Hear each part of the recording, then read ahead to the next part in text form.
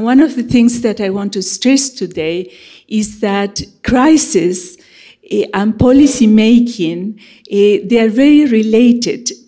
Countries in development as usual, as I call it, policy making in these countries is very different from countries coming out of crisis. It doesn't matter what type of crisis. Now, the other issue I want to emphasize is that for the first time I heard Rachel some years ago, I don't like the term fragile, in part because I was a risk analyst, and I think the risks involved in countries coming out of conflict are very different from those coming out of other fragility. And the main objective in conflict countries is to make sure that you don't go back to conflict, because the propensity to do so is very, very high. In a recent study I did for the 30th anniversary of WIDER, I look at operations in which the UN has set up multidimensional operations, that is not only peacekeeping, but also in the political, economic, and social aspects of the transition. And looking at those 21 operations, looking at the first decade after the operations were set up, I found that 57% of them went back to conflict. So, I mean, that is a very, very high risk, over 50% risk of returning to, and for me, that should be the objective. So let me just mention, first of all, I don't want to go through this very carefully, because I have written a new book that it's coming out soon, and if you are interested, I can send you chapter 8 with all the premises for effective reconstruction or for the economics of peace. So I don't want to go through this in great detail, but basically countries in this transition, they go through a multidisciplinary transition that has political, security, social, and economic reconstruction aspects. But the issue is that we have, and I think one of the big failures is this silo approach that somebody was talking about, I think Rachel and Tony, the first day. This silo approach, security people, especially in the US, the security people talk to the security people on the issues in Afghanistan, and sometimes they have some contact with the political people, but they never meet with the people working on the economic reconstruction, the economics of peace, and on national reconciliation, which is the social transition. So the first problem for me is that this has been done in a silo, with a silo mentality, and not in an integrated way. And in fact,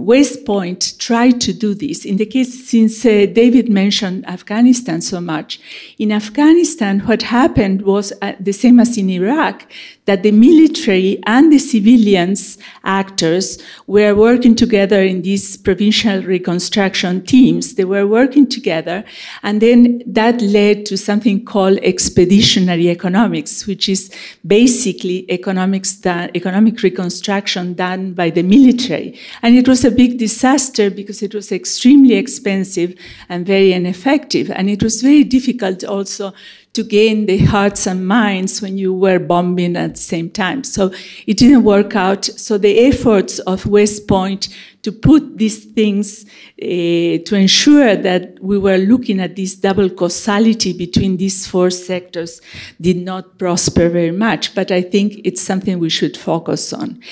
The first thing that when I started working in the Secretary General's office in the early 90s, our first main challenge was the reconstruction of Afghanistan, where the UN had been involved in the peacemaking, in the peacekeeping, and also in the monitoring of the agreements.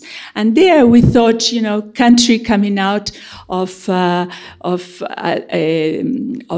at very low, of civil war at very low levels of development, this is something we can leave to the World Bank and the UNDP. And it was a big disaster. First of all, because these development organizations have a mandate to collaborate with governments. So they are not adaptable, or they cannot really, at least they are not perceived as impartial by their former insurgent group, in this case the FMLN. So after a few months, we realized that this was not development as usual, something that the World Bank and UNDP resisted very much. For instance, we tried to involve the World Bank in the land program. There was an exchange of arms for land. And we tried to involve the World Bank, and the World Bank said, well, we can't do that because there are 300,000 campesinos without land, and we can't give credit to a few who were related to the war when there are so many others in the same need. So these things made us realize that this is not development as usual. First of all, the economic transition takes place in the midst of the other transitions, the political, the national reconciliation, and the security transition. National reconciliation in countries coming out of civil war is really a must, because these former combatants usually come back to the same villages in Afghanistan and elsewhere, and they have to live with each other. So national reconciliation is essential for this process to succeed, and it's a very expensive process. So basically, when I said that the economics of peace, of economic reconstruction, is not development as usual, means that the political, it's an intermediate phase between the economics of war, the economics of conflict resolution, and the economics of normal development. And during that transitional period, the political objective should prevail over the economic one, which means that optimal economic policies, financial policies, which are sometimes even imposed by the IMF and the World Bank, are not desirable or even attainable. So this has been a major factor when you look at these operations and why they failed. This has been a major factor.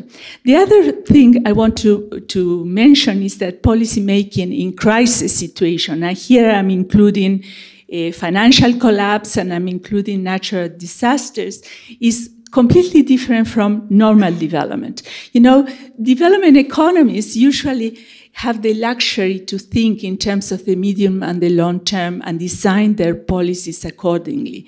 This does not happen after a crisis. After a crisis, you have to take measures, and sometimes you know they are distortionary, and you know you are going to regret it later on, and you have to do it.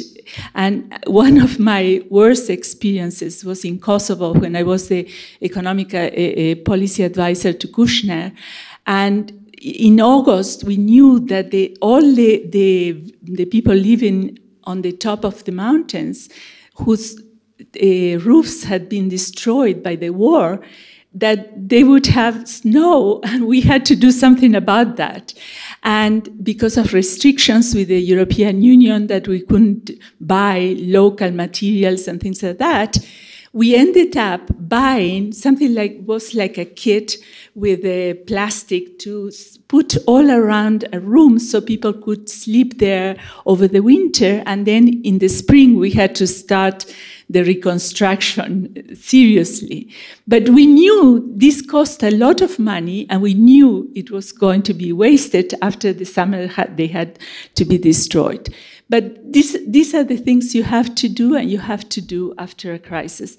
The other thing that it's very difficult in terms of policy making is that under normal development, you have stable and low flows of aid.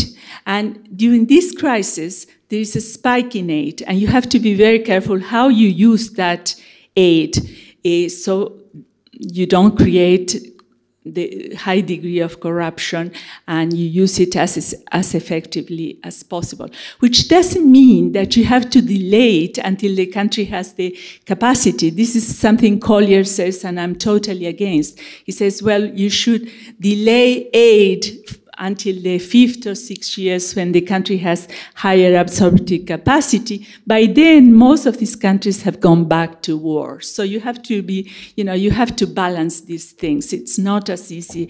In theory, yes, you should wait, but in practice, you shouldn't, because the chances of going back are very high.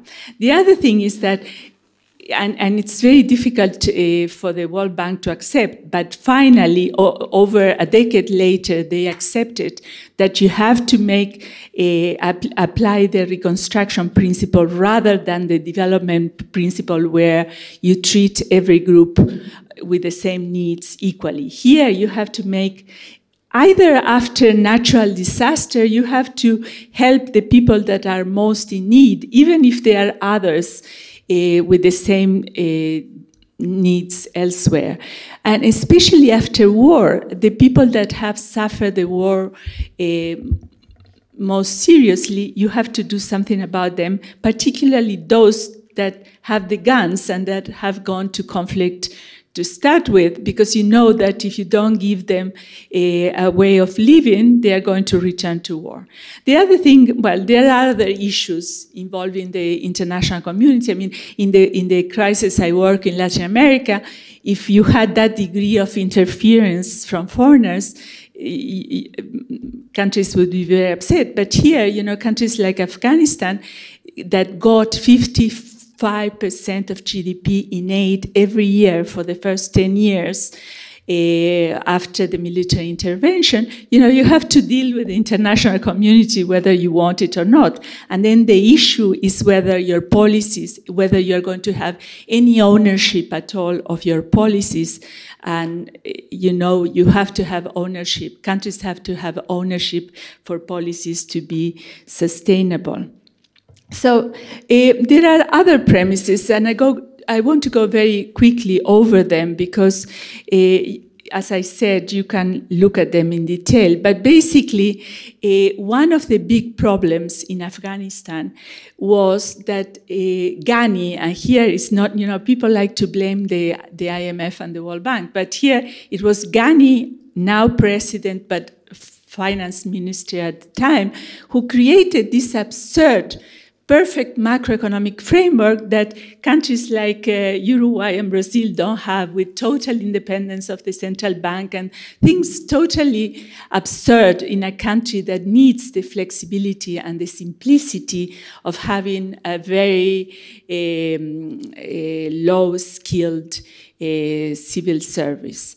So this has, most of the aid in Afghanistan, something like 80% of the aid that has gone into the country, has been to support foreign experts into the ministries. So this is something that conflict countries cannot afford. They have to have a simple macroeconomic framework that which they can work with the people they have. And the other thing is that the more complex the framework, the easier it is for corruption to take place, because people don't understand how it works. And then the premise 4 is that the private sector has to be effectively engaged. And one of the problems is that at the UN, for instance, the UN gets into the mediators team, they get experts on gender, on human rights, on this and that, but they don't get economists. So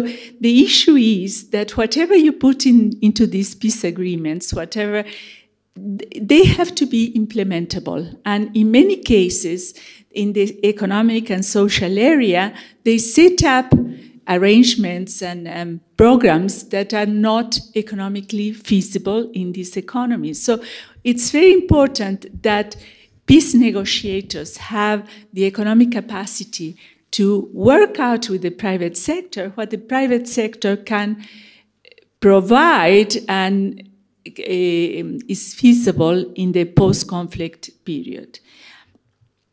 The fifth premise has to do with the impact of aid, that it has to be not only maximized through effective and integrated and sequenced and non-corrupt practices. What we have at the present time is totally fragmented aid, which is mostly in the case of Afghanistan again, but in the case of Liberia and in the case of Haiti, for instance, it mostly channeled according to donors' preferences outside the national budget. And that has several problems. First of all, there is no ownership on the part of the government, but also if it's channeled outside, you are not building the capacity in the public sector that you need to build in these situations.